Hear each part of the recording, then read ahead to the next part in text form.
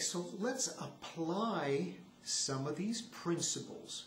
We have already learned about articulation.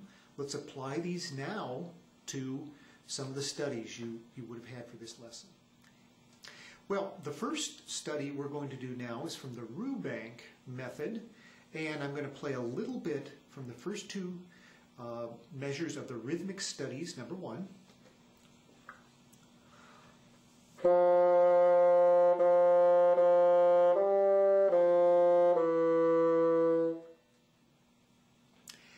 That particular stop to each note was done with just the tongue. I kept the air going constant. I didn't do any of this embouchure movement. It's simply the tongue. This is your reed and this is your tongue.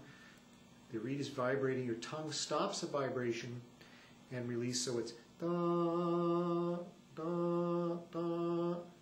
Just a little bit touch of the tongue to the reed. I'll do that again.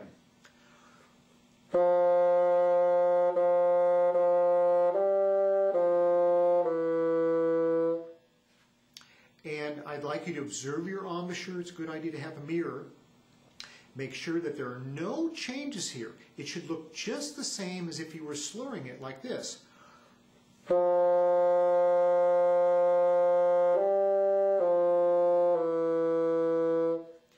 air is kept constant. There is still pressure behind the tongue.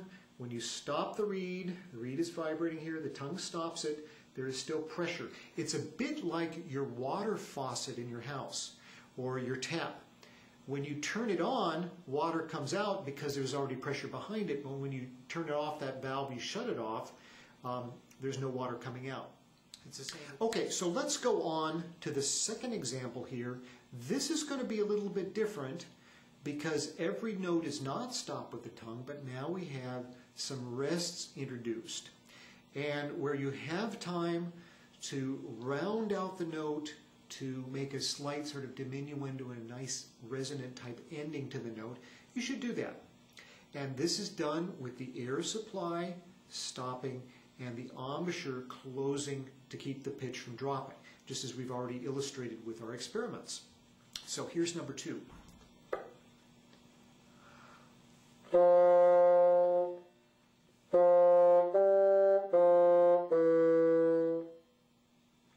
And I don't know if you could see in my embouchure here if there's any change.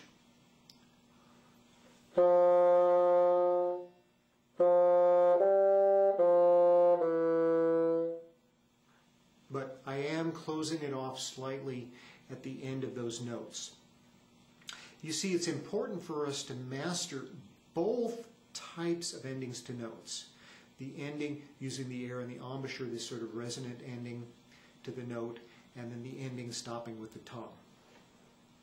All right, let's look at one other study. Let's look at this Weissenborn study, number 3 here, appearing now on your screen. And in particular, I'm going to want us to look at measures 5 and 6. This is the first time we've now had staccato eighth notes included here. And with these staccato eighth notes, we can play these with the two different endings. And in fact, I think it's good to practice these two different endings. Here in measure 5, 6, and I'll play 7 and 8 as well, let me end the staccato notes with the air and the embouchure.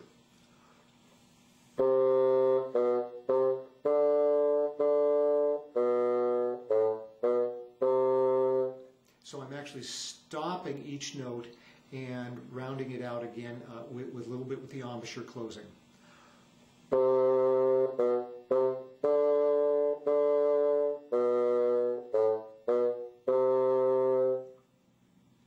Now the other way I can stop the notes is with the tongue. This time I'm going to stop the notes with the tongue abruptly. So you're going to hear it stop just immediately.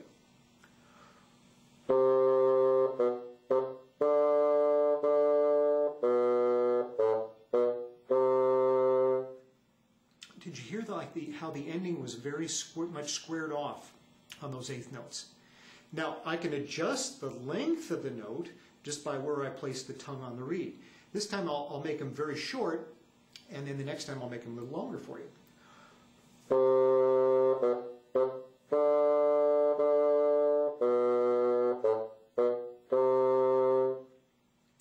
shorter notes. Now I'll lengthen them, but still stopping it with the tongue.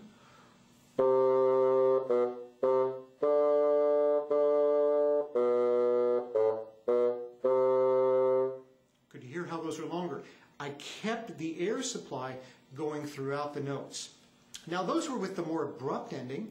I can also make short notes by placing the tongue on the reed a little bit more slowly and getting the effect of the resonant ending, however, doing it with the tongue. Let me illustrate this in just sort of slow motion for you. So, for instance, let me play a note and make a tongued diminuendo. Yes, I'm making a diminuendo just by the rate at which I put the tongue on the reed. Can you hear how the note just closed off? That's just doing it with the tongue.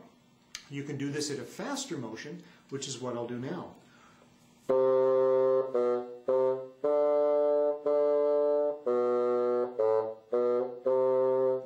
Didn't do it as well last time. Let me try it again.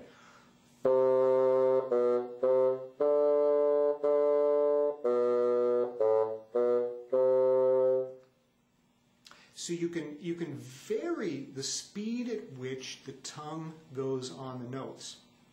Let me give you a little study we can work on. I know this is a lot to do in the third lesson, but some of these principles can carry forward later.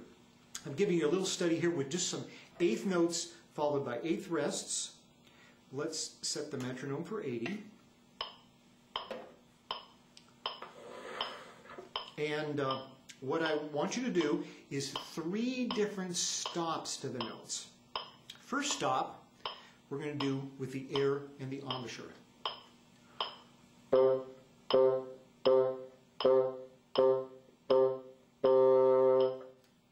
For each of those, I felt my my stomach's or my abdominal muscles actually pulsing. Let's try that again.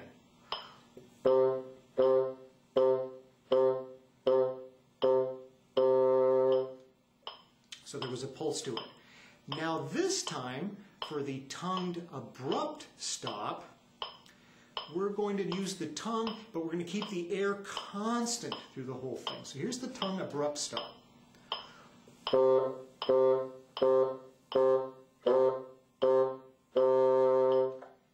missed a note there. I wasn't too happy. Let's do that again.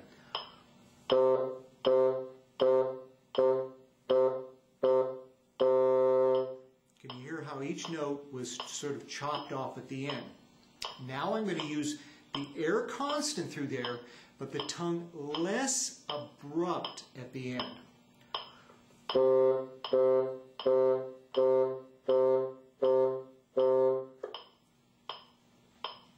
Could you hear that? Hear those subtle little differences?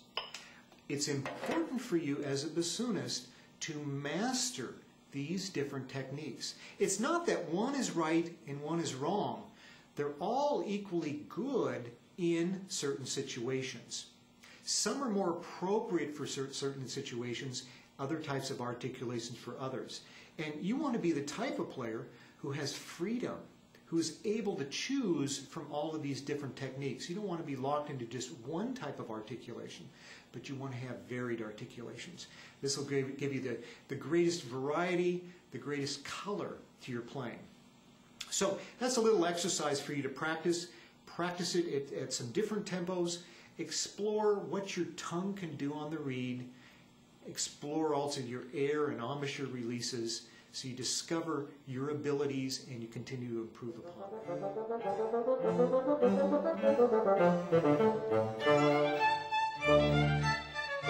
them.